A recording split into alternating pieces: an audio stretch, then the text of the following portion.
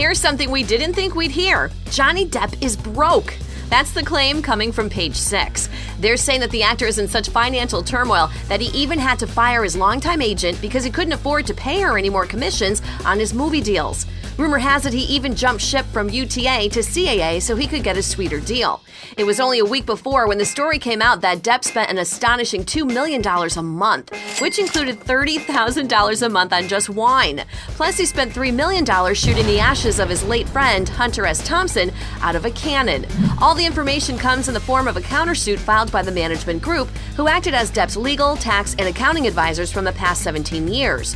Johnny says they owe him $28 million in fees. TMG insists they handled his money responsibly and warned him of his overspending. Wonder if this is why he's trying to get Amber Heard's divorce settlement thrown out. What's up, you bunch of keyboard warriors? If you like what we do, and you should, make sure to like and subscribe. It keeps the lights on, the coffee hot, and creative juices flowing. Hurry up and make that mouse go click.